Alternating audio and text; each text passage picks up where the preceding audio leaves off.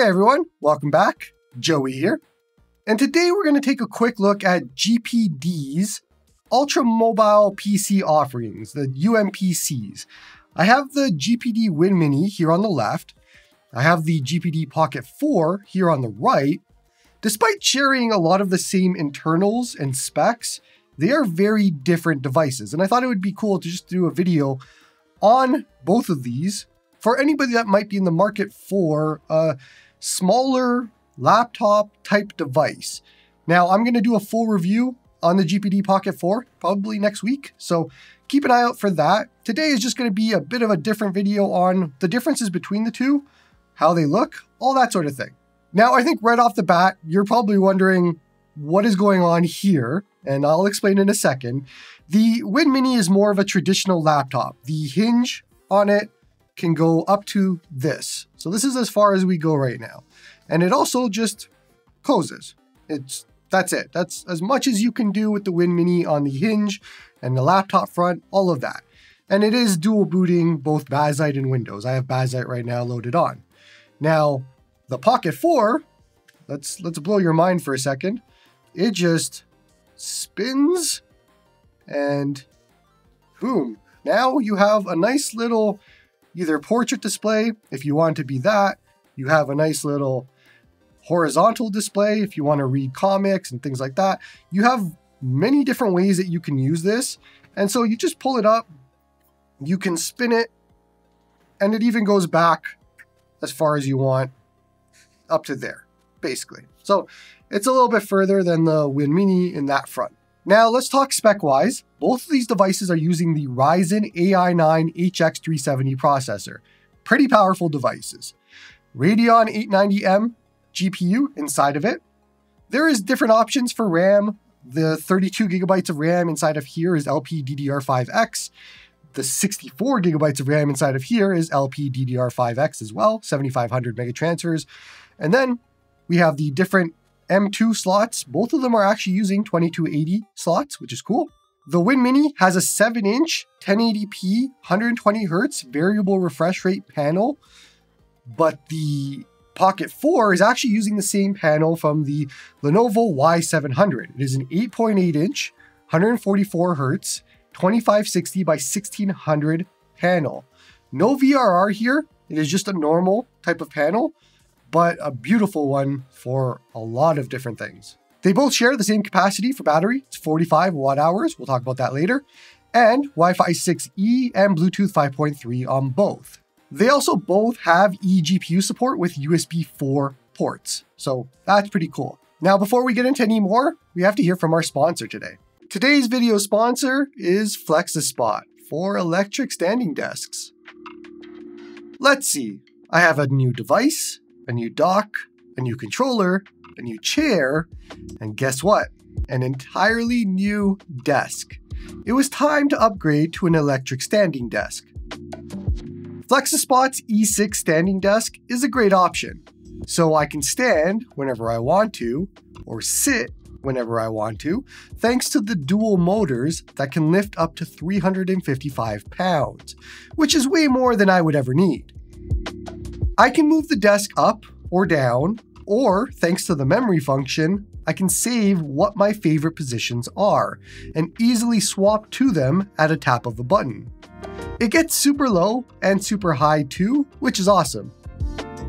They have a 10-year warranty, which gives me some nice peace of mind as well. And there's so many options for sizes and colors to fit any color scheme that you want. I think it's time to upgrade that boring old desk and grab yourself a standing desk. Pick up a FlexiSpot E6 electric standing desk, linked in the description, and give your back a nice break sometimes. Looking at the side of the Win Mini, there is only a switch so you can go from gamepad to desktop mode. However, on the Pocket 4, there is an HDMI out as well as a USB-A port. Then, if we look at the front, we have a fingerprint sensor for the power button. The Win Mini does not have a fingerprint sensor anywhere on it, which is a weird omission considering it's kind of a tiny laptop. You would think it'd be on there. On the right, we have nothing. However, on the Pocket 4, we have another USB-A port, as well as a headphone jack. And if you want to see the differences between the sizes of the two, it's a pretty decent difference, although both of them are really small. I have a Retro Pocket Flip 2 here. You can see how small these devices really are in the grand scheme of things. Not major or not big at all. But then let's look at the tops here. And first thing you're going to notice is an Ethernet jack, which makes me super excited. Love when a device has an Ethernet jack. We have a USB-A port on the Win Mini, as well as a headphone jack. Then we have another USB-C port right up here, USB 4 port. We have a USB-C port, USB 4 port, that's all the same. But look over here. This is a KVM module. And if you stay silent, that is the sound of all the IT guys watching, having a little bit of a moment under their desks. This is the best part about this device, and I'll explain it for people who don't know what a KVM module is. It's also swappable. It actually comes with a micro SD card slot here. You take out these two screws, you can swap it for an optional KVM module, and there's a few other modules as well. Now, the KVM module, why it's important, I'm going to show you. Now, this is quite stupid, I know. This is not the real use case for KVM module, but I have my Win Mini here, and you're going to notice that on the screen of the Pocket 4, it is showing the Win Mini. So, it's HDMI in. The KVM module has an HDMI in as well as a USB-C port. The general idea is for those with a headless server, like I do in my house, basically a PC that has no monitor, you connect it HDMI in to the Pocket 4, you connect the USB-C to that headless server, and you can then control the actual device using the Pocket 4. Now, I don't have that set up here, obviously, because I don't have a USB-C port plugged in. I'm just doing HDMI in. I was dumb. I tried it with the Switch 2. I was plugging in the Switch 2 HDMI in, and I was able to play it here. There is some latency when it comes to the HDMI in application on here. However, what I found was if you end up using the OBS instead, so if I open up OBS and I use it for display capture, there is no latency at all, or very little as far as that goes. And that was interesting. It's just another way that you can do things if you want to use OBS instead, and it's pretty cool. Okay, now as far as the other differences go on these two devices, the trackpad on the Pocket 4 is a bit bigger, but also it feels a little bit better to use in my hands. I don't think the Win Mini trackpad is bad by any stretch of the imagination. They are both very good. It just, for some reason, I kind of like the way it's laid out on the Pocket 4 more than the Win Mini. But of course, the Win Mini has gamepad controls. It's a major difference here. In all honesty, these two handhelds are very different from each other. You would buy them in very different use cases. The Win Mini is more of a gamepad PC where you just want to be able to play something and have half of a laptop experience. So you're going to give up, as you can notice, you're going to give up a lot of the typing abilities. You're going to be giving up a lot of the laptop usage for this. I don't really find it's a good experience to use the keyboard on the Win Mini. It is something like a half-baked sort of idea. You can use this for very quick hotkeys, for passwords and all that sort of thing, but you're not going to be using it for typing out really anything. You're not going to be writing emails, all that. Now, on the other hand, the Pocket 4 is made completely for that. And one of my favorite ways to use the Pocket 4 is actually just like this. Well, the screen tilted a little bit more, but you basically have access to your mouse right there, and you could use it and click like this, but I like using the actual mouse buttons on the left, and that way you can just use the right click, you can use the middle, you can use whatever you want on this, and this is actually a lot better than really anything that I've found, and there's no heat to speak of. Anything under 15 watts, it feels good, and you wouldn't want to go over 15 watts on this device anyways. Now, the other part to this is the actual keyboard, and I find that the keyboard is actually really easy to use. It's not difficult. It's bigger, chiclet style, backlit, better than the Win Mini in this regard. But again, this is more of a laptop. That's what it's meant to be. Now, it's funny, but one of my favorite use cases for the Pocket 4 is actually manga and comics and things like that. And basically, you could have a really good time on this device because it has the same screen as the Lenovo Y700, which is what I was using for manga before this. It's is really good. It's really nice. And I know you wouldn't spend this amount of money on this use case, but it fits perfectly. You have this nice big gap on the side. You could put your hand right there. You could just use it. You could one-hand it if you want to and just scroll through and read. And this works so nice. And it's not a heavy device. I mean, it's 700 and something grams, so it is decently heavy, but it doesn't feel that way. You could hold this for a long time and be fine. And it fits so well as a media device, not even including just Plex and streaming and all of that. Having Manga on here is a really good fit. And you just go through. And this kind of ties into why the Pocket 4 is such an interesting device, and the Win Mini, and why I'm a bit confused as to why other companies aren't trying to do things like this. Because there are so many use cases. Like, think of the Pocket 4. You have the KVM module. You could use it as an IT device if you want. It spins around. You can use it as a tablet. You can use it as a gaming device. You could use it as a media device. You can use it in so many different use cases that it is so very versatile in that way. And it's very interesting. In my review, I'm going to go over this a lot more because I find that to be very cool about it, is there isn't a single miss when it comes to what it can do. Now, there are some misses on both of them when it comes to specs. Battery is going to be the biggest one. They are both using a 45 watt-hour battery. That is sort of unfortunate. Now, the good thing is with the HX370 processor at 15 watts, you can play quite a bit of games at really good frame rates like Cyberpunk and Black Myth Wukong and all that. And I've done a whole review on this device. You can go see what it can play. They both share the same processor, so it's the exact same. But you're going to see maybe 2 to 2.5 hours max when you're doing that. Now, if I'm running Manga or if I'm watching shows and all of that, I'll get 6 to 7 hours of battery life on either of them doing that.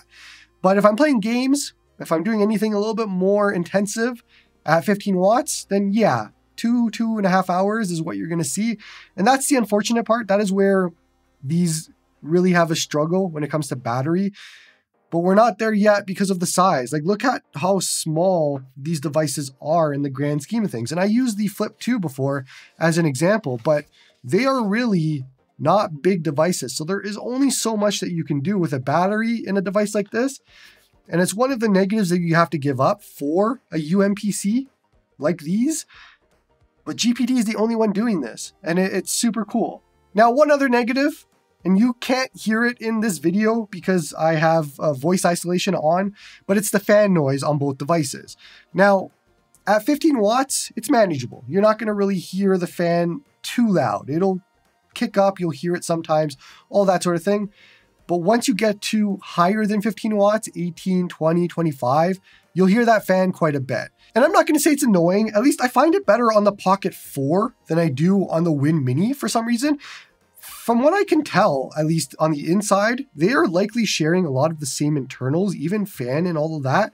So I'm not sure what's going on there, but I find that the fan noise on the Pocket 4 is a lot more manageable and easier to listen to than on the Win Mini. But it's weird because they both do tend to get hot in the same spots. Flipping this around, and we have the Pocket 4 here, on the right side, which is exactly where the fan is, it's nice and cool no matter what TDP you go up to. It's all nice on that side. However, if you're going to notice, there is no fan on the other side. And what ends up happening is that's where I believe the SSD is on this. I know it is on this. Actually, it's a little bit different. It's swapped. So the SSD is on this side. We have the processor and everything, the fan on this side. And you find that the right side gets hot. And on this side, the left side gets hot. Now, the Pocket 4, it's manageable. I don't really find it to be a concern. I can use it at 15 watts all day long, and it's fine. Win Mini, a bit of a different story. I find that it does get warm and uncomfortable on the left side or the right side when you're using it where the SSD is. And this could be a factor of them using 2280 SSDs in here as opposed to smaller 2230s that didn't have that problem. But it's a weird scenario because usually when we talk about heat, we're worried about the processor. We're never really worried about the actual SSD. And that is actually what's heating up in these devices. Now, again, it's manageable. I like it on the Pocket 4, no problems at all. Win Mini, a bit of a different story. But okay, so as far as today's video goes, I want to do a very quick comparison between the two, just let you know what the differences are, what it looks like, all of that sort of thing. Haven't seen a video like this before, so probably a niche group of people out there that are interested in seeing a comparison between both of them. Now, if you're wondering, why would you pick one over the other? And again, I'm going to do a full review on the Pocket 4, so we'll talk about that specifically next week. But they are very different use cases to me. I think the Win Mini, you definitely want, if you don't want to be able to carry around a controller, like you just want to be able to get a device that just, you could use the inbuilt or built-in controls. You could play a bunch of different games. It's a nice, comfortable feeling. It's small. You can throw it in your backpack, all of that. The Win Mini, I absolutely love. It is a fantastic device. Again, my only complaints with this, and we've talked about it, is the heat, the fan noise, the battery. Those are the three main complaints. Otherwise, this would be top of all devices for me. I love the Win Mini. It's a fantastic device. So my use case, or why you would buy one of these, you want a gaming device that you could use some sort of hotkeys, randomly, shortcuts, things like that, but you don't want to go full-blown laptop. Now, the Pocket 4, on the other hand, is where you want a laptop. This is what you want to get when you want something better than what you find in normal stores for a laptop. Like, you can spin this around, use it as an actual tablet if you want. You want to be able to connect an Ethernet port. You have that right here. You want the KVM module because you have a headless server and you want to be able to use that. You want to be able to read manga. You want a beautiful 8.8-inch screen with 144 hertz refresh rate, all of that sort of thing. You want all of the versatility of what this can do and the size of it, because again, like I have a Y700 right here. Just look at the sizes there. It's not big at all. If you want to look at everything all together, I could probably fit a normal 14-inch laptop in what this size is. These are the benefits of these devices, and it's very interesting, and you're going to pay for it.